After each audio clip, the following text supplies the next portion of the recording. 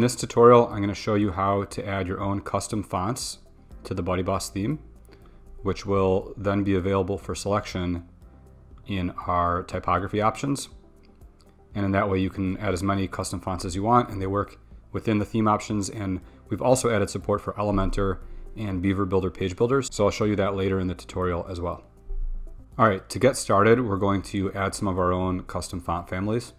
You can see I have two here that I already added myself. I'm going to go ahead and click New Font. And before you get started, you have to actually have some font files to upload. So that's on you to find your own custom fonts. You can buy them or download them from a free site. So we mentioned here Try Font Squirrel. We have no affiliation with them. They're just a really popular resource for finding free fonts. So if you want to try here, under the font filter, make sure to click Web Font. So that will limit it to web fonts only.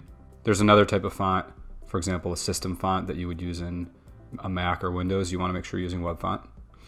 And then we can click Add Variation.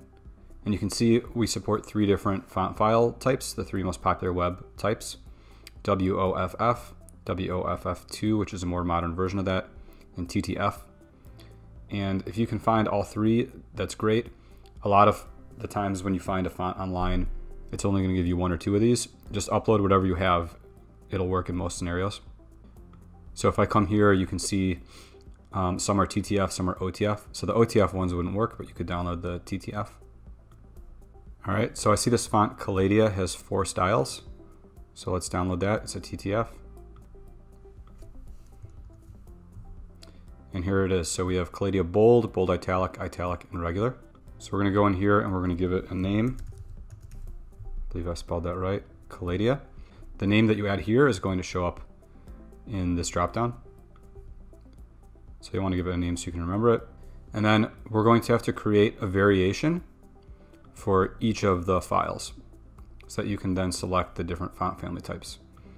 So let me add my first variation. We're going to add a TTF file. So we'll pick Calladia Bold. All right, so that's Calladia Bold. Select that. And we're going to set the weight to bold. And the style is normal. Style is either normal or italic. So unless it specifically says italic, you should assume normal. And for the weight, it's somewhat arbitrary. Even if you pick this wrong, it wouldn't really matter. Whatever you pick here is then used as a reference here. But you want it to make sense. So generally, like where it says bold here, this is not an actual standard. Different font families will name these different things. So they might say regular, they might say normal, they might say other stuff like that. But these are kind of the most common ones. So you'll want to match it as closely as you can. So that's Calladia Bold, so we're going to say it's bold. And the style is normal. Okay, let's add another variation, and we're going to upload the next file. So that's bold italic. And we'll pick that. So this one we're also going to select as bold, and style will be italic. We're going to add another one.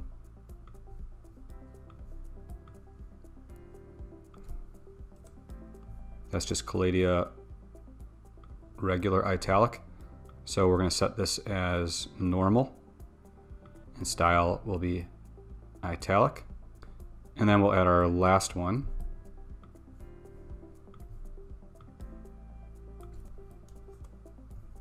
Calladia Regular. So we're going to set that as regular or normal, same thing. Style and normal. And let's publish that. So now if I go to custom fonts, Calladia is one of our options. All right, so then we're going to want to add this font in some of our theme options. So make sure you have typography enabled. Let me also refresh this so that I know that my font Calladia shows up, which it does. And if I go in here, this is what an H1, or I guess that's an H2 would look like. So let me go to H2 and I'll select Calladia, and I'll select, let's say, normal 400. H1, I'll also pick Calladia. Let's refresh. And so now we can see it's using our Calladia font. So if we inspect in the browser, We can see H1, font family Calaidia. Font weight 400. So we can go in here, let's do bold italic.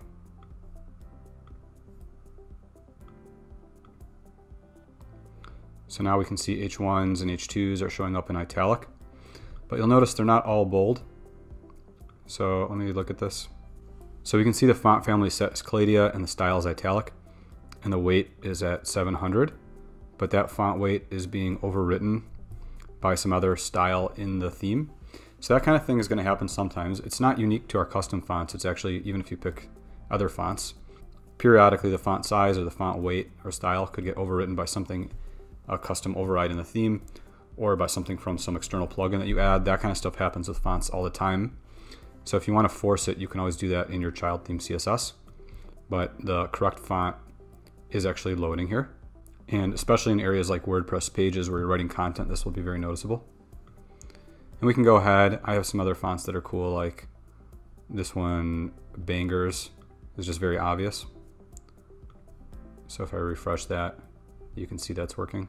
And then if you ever want to go back to the default fonts that came with the theme, those are SFUI text and SFUI display.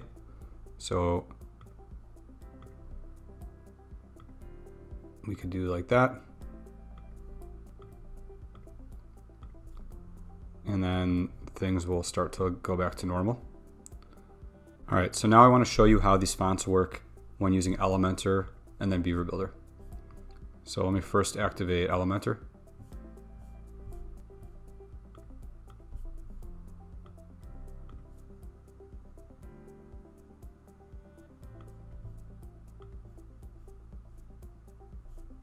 And you can see we have our custom Elementor header that we've added. So let me go into Elementor Theme Builder. And I'm going to edit the header with Elementor.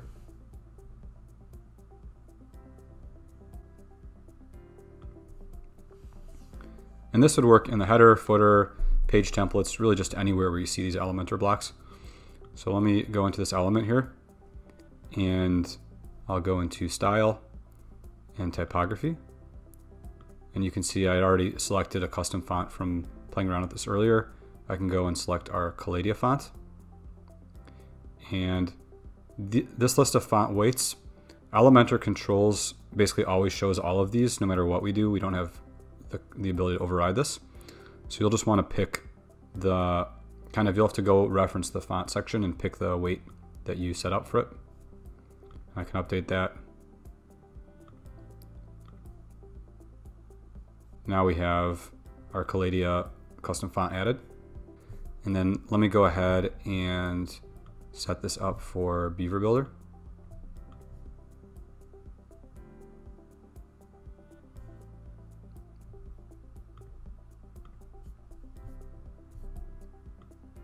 So you can see I'm activating Beaver Builder and Beaver Themer.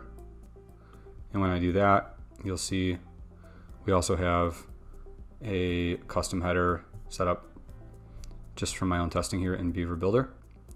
So I'm going to go ahead and edit the header the same way. And in Beaver Builder, I've got this pop-up, and under fonts for that section. In here, it's a little different. It's going to show all our custom fonts in system. They don't give us the ability to add our own BuddyBoss section to make it more clear.